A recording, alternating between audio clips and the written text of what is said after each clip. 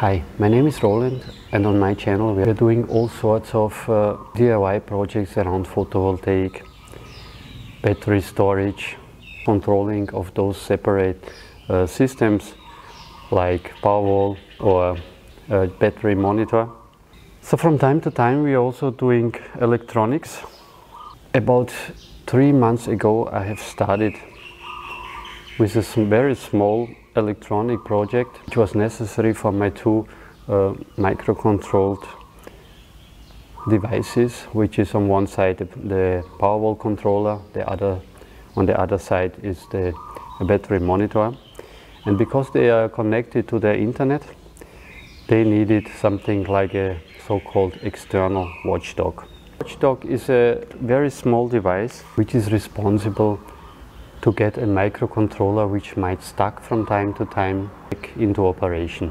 So how does that work? A microcontroller, as long as it is running, is always sending a live pulse to the watchdog, and if the watchdog does not receive such a live pulse for a certain time, it would reset the microcontroller and restart the program which is run by the microcontroller.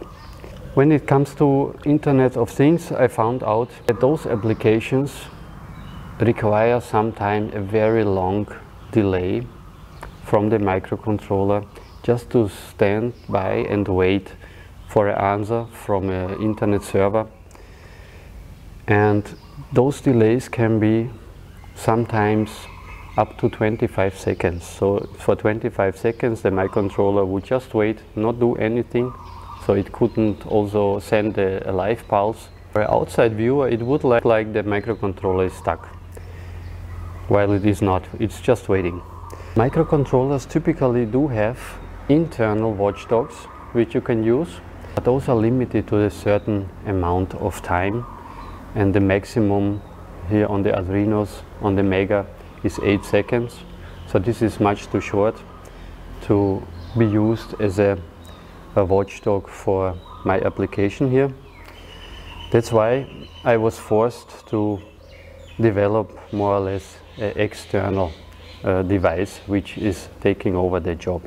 There's two ways of achieving this.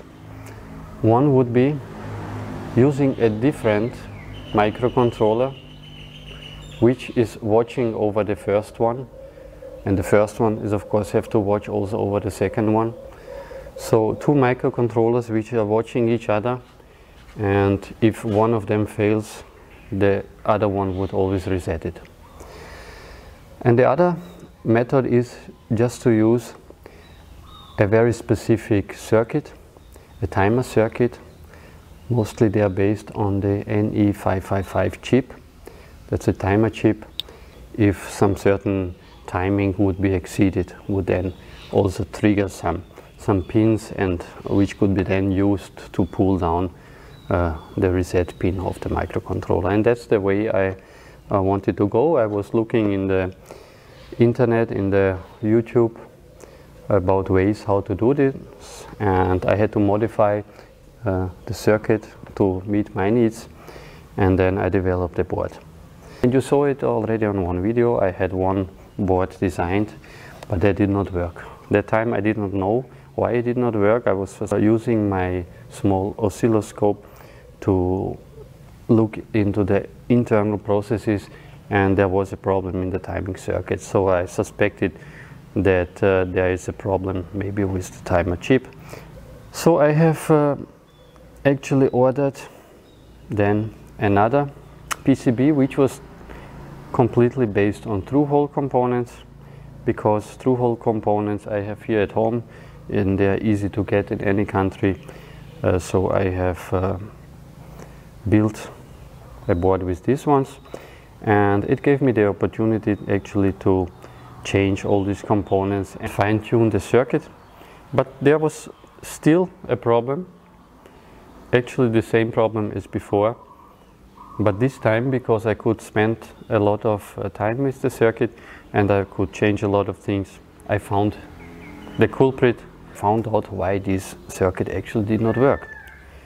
And the reason why it did not work was this small signal MOSFETs, the 2N7000, and those MOSFETs internally just burned up just by applying 1 second of heat during soldering.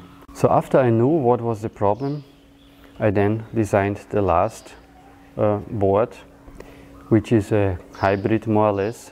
The timing circuit is through hole, so it can be changed easily, and the switching circuit is two double MOSFET ICs.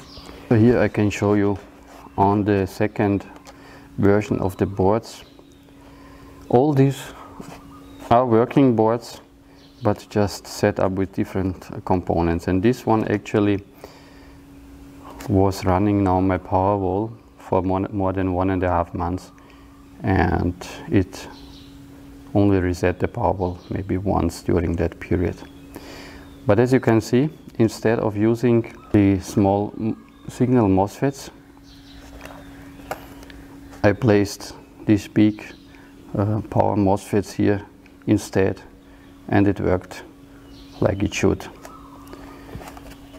On this board you see I have soldered the MOSFET just at the very end, and I removed the heat here by holding it with pliers so that the top here did not get hot, and this worked also.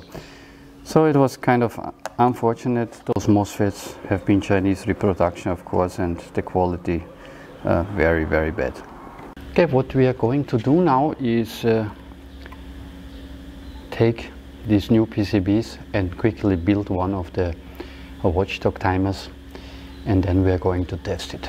So this time I also took the chance and I switched from the 0603 sized component to the 0805. So this makes a DIY soldering of SMD components much easier. Start with the ICs. These are the double MOSFET ICs. One is a N channel, P channel, and the other one is a double N channel combination. Once you get used to it, it's actually nice to work with SMD, but of course as long as the components are not too small. I'm going to put the small components, the diode and the resistors.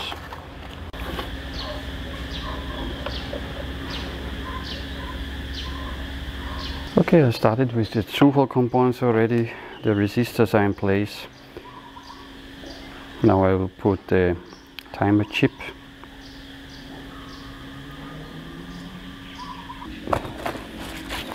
A 10 nanofarad capacitor.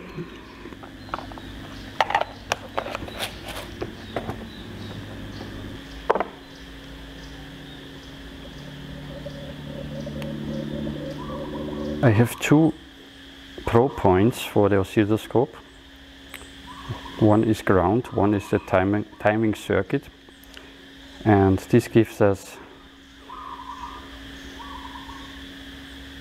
the chance just to easily connect the oscilloscope and test the circuit. So every watchdog is tested before it's used. Here comes the 4-pin header, the connection to the main board. Okay, the last thing is the timing capacitor, an electrolytic capacitor with 100 microfarads. So the size of this capacitor is actually responsible for the timing, together with those resistors there. If the size of the capacitor or the resistors is increased, then the timing would also increase. And that is it. The watchdog is finished. It looks nice and shiny, brand new, like factory.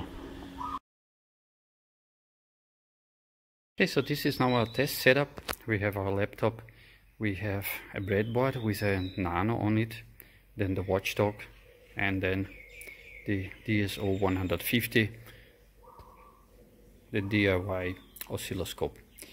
So I'm running a sketch here where we make a few resets at the beginning and then 25 seconds delay. So this one, that period the watchdog has to survive, then another short reset, and then a long delay in which at some point the watchdog have to reset the microcontroller. And we can, as you can see here, perfectly look how the capacitor in the timer circuit is charged and when the reset will then be done. So let's start with the test. Open the serial monitor so we can closely monitor this. The microcontroller is restarted and it did a few resets already. So here we can see the small peaks there. Those are the short time resets. And then here we can already see this will be now the 25 seconds pause. One division here is 5 seconds, so you can see 5 divisions, 25 seconds. And then the capacitor is pulled down again to ground. We have another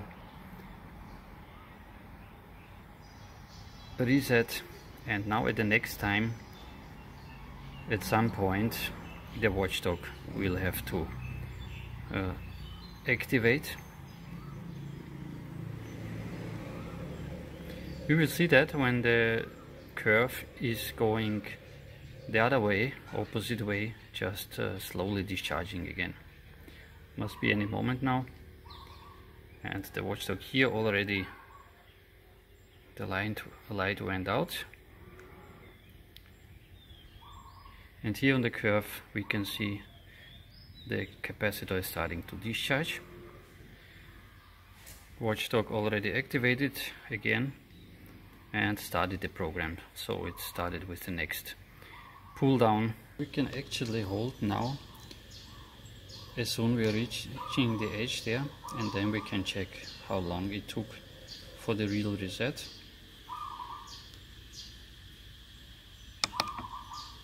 And from there to there it's 8 divisions, so it took 40 seconds, more or less exactly. This watchdog now gives the microcontroller 40 seconds time to solve every problem, and if it does not, then it will be reset. I think 40 seconds, that's quite a good time. Too much longer would not be really necessary, and yeah, we can keep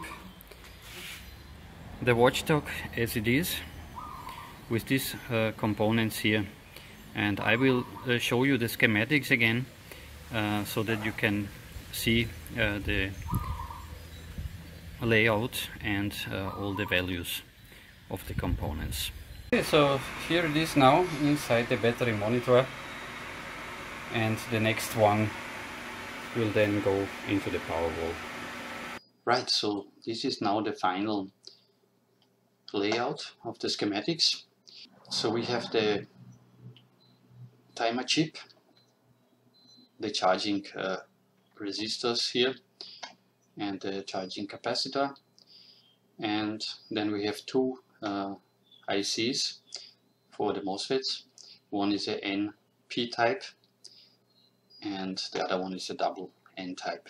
All the values are updated. Okay, so that's so far it, and the circuit is tested and functioning.